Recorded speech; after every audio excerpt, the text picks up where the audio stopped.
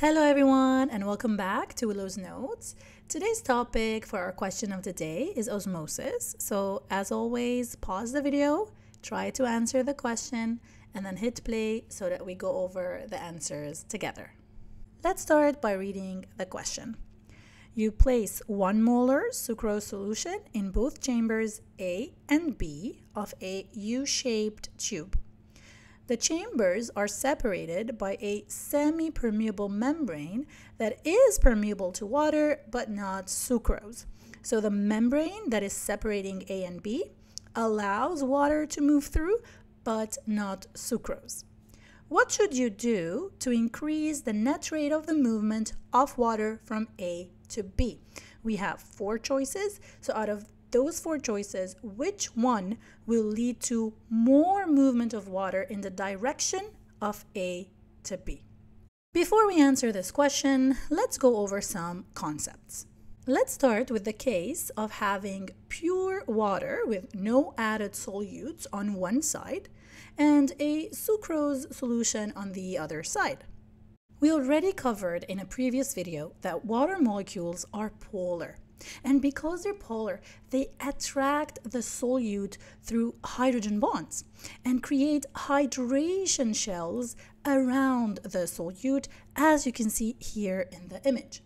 The more concentrated a solution is, meaning the more solutes there are, the less free water molecules there will be, because the water molecules are busy forming hydration shells. While on the pure water side, all the water molecules are free, and therefore osmosis, which is the diffusion of water through the membrane, will take place in the direction from low solute to high solute. A lot of my students confuse and ask, how come water is diffusing? There's no energy required, it's a passive transport, and yet it's moving from low concentration to high concentration. What you need to realize is that it's not the solute, okay, which in this case is the sucrose, that is diffusing. The water molecules are the ones that are diffusing. And the free water molecules on this side are far more than on the side with the solute. So think of it as movement of free water molecules. The more solute you add, the less free molecules you'll have. And of course, as water diffuses to the right, the level of the water will rise in this chamber and it will drop in the other chamber. Once you understand that water will always diffuse from an area of low solute to high solute, you can apply it to any scenario. Here we can see equal concentrations on both sides.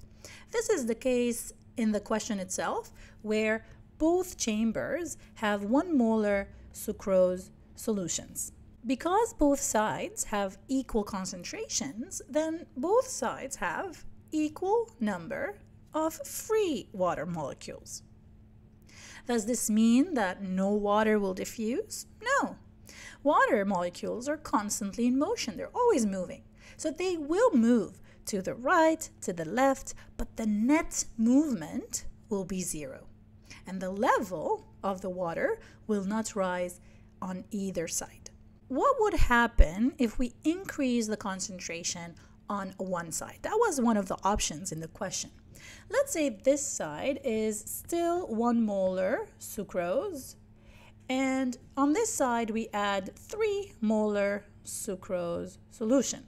We agreed that the more solutes, the more hydration shells, and hence the less free water molecules. So the net movement of water will be in this direction from low solute to high solute. Therefore, the correct answer is choice D, adding more sucrose in chamber B. So the key takeaway from this question is, if you want to increase the rate of movement of water from A to B, then you add more solutes to B. And this is it for today's video. If you have any questions, don't hesitate to leave them in the comments section, and I will see you in the next one. Bye!